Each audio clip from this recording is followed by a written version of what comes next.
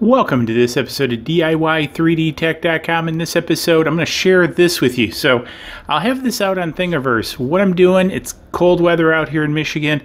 So too cold to go outside flying drones. So it's a good time to be inside working on 3D printing stuff and organizing the shop. So one of the things I'm doing is I'm organizing the shop as I'm developing holders for various things.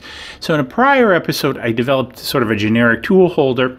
In this episode, I needed something to hold my scale. So I want to stand it upright in the on the pegboard. And so I modeled up this holder, which attaches to the pegboard, and the scale just slides right in. And as you can see, it's designed to kind of slide in and tighten into the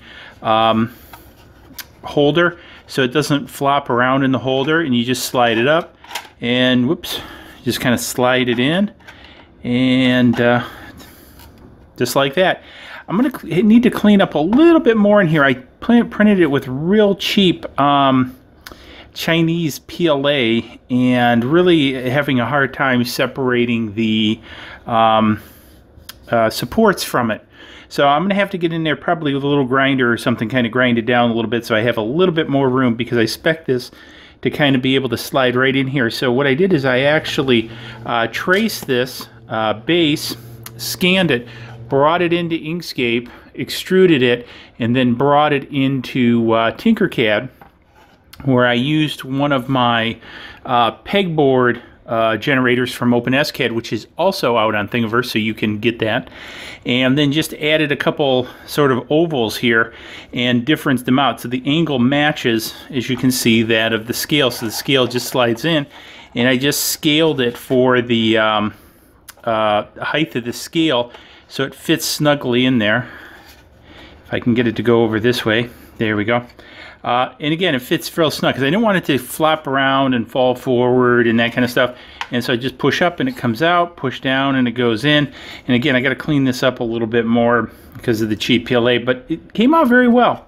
However, this version didn't. So unfortunately, one of the things, especially about this cheaper PLA, is it gets jammed on the spool, and this is a byproduct of it jamming on the spool. So I set it to print, went back in my office for a while, came back about an hour later, and this is what I had. So it didn't work too successfully because, again, the cheap PLA got jammed. So one of the messages here I want to send is you get what you pay for.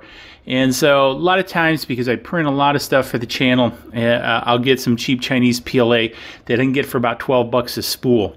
But I tell you what, you know, you run into a lot of headache with it, because the other thing I want to mention about this is I'm doing the air quality videos.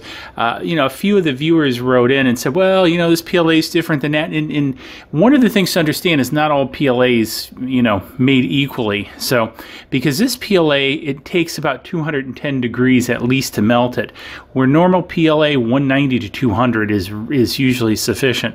So that tells me there's something in this PLA that isn't a normal PLA, and that's probably why, one of the reasons it's so hard in comparison to regular PLA. But anyways, I wanted to share this with you. I have this out on Thingiverse, so if you have, these scales are very common. It's I also have a link to the scale if you're interested in one. Very nice little scale.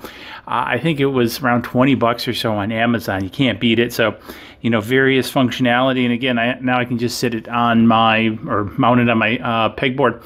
And I've done some overlays, and I've done some overlays of it printing. So printed out very nice. You do have to use supports because of this piece here that holds it in. I could have pared this back, and I thought about it, but I figured, what the heck, I thought it looked kind of cool like this, and then have it slide down, and then have it a little bit smaller than the overall scale itself. So I thought it was pretty cool. Let me know what you think. Does it look cool? Not look cool? What would you do differently if you were me? Also, the design technique, I'll see if I can't link below. I've done a couple other videos on using Inkscape, scanning the object or an outline of it, extruding it, and using that as my model to create something like this. Oh, I did want to mention the reason for the big hole. Why waste the plastic? And I also thought it would look kind of cool. It added a little bit of design dimension to this, sort of like a porthole look, if you will. So, because I could have just printed all this thing, but why waste the plastic? This right here is more than enough material to hold the weight. I could have made the circle a little bit bigger, and actually I initially did, but then I didn't like the looks how it imposed on the other circles, or holes I should say, not really circles, I guess they are circles, but holes. So I narrowed it down a little bit, and I thought aesthetically it looks pretty good. So when it's off there, looks pretty good. So anyways, hopefully you found this interesting, and maybe if you got one of these, hey, it'll come in handy. You can use it. It'll be on Thingiverse, free for you guys. And hey, Swag Shop's going to be coming up there. Subscribe over there. Comment below, what would you have done differently, or what else should I do? And, you know, as far as making pegboard mounts. Love making pegboard mounts. Also with this, I'll have the pins.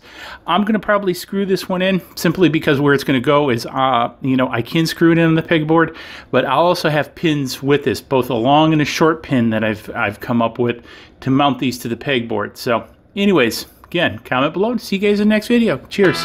Please click like below and subscribe to the channel to keep up to date on all of our projects.